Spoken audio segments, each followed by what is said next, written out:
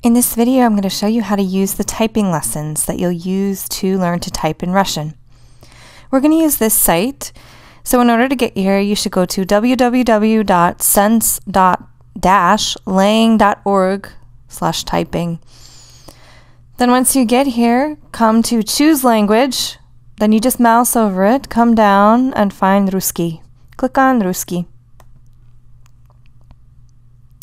Then click on these Уроки печати. It says lessons for typing. You have to make sure you already have on your computer the Russian keyboard and choose the non-phonetic one. This is teaching you the Russian standard keyboard so that you can use any computer in Russia.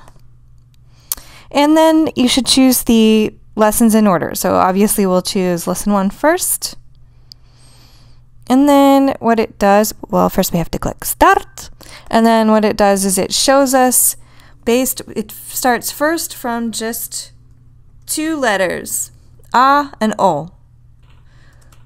So you have to practice A and O. When you make a mistake, it will make this noise.